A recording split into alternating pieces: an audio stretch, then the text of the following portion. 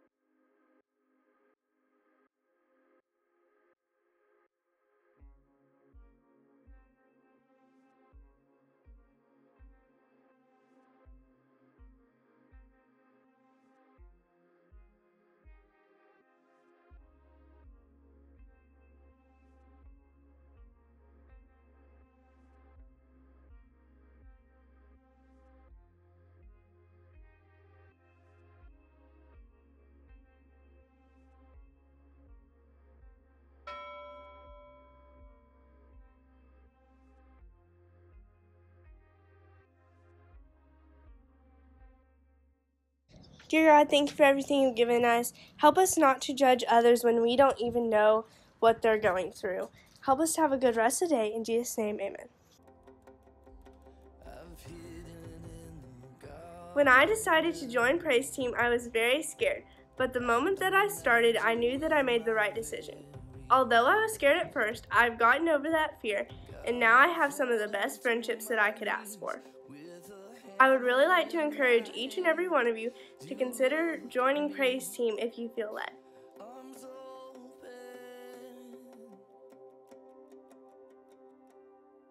Forgive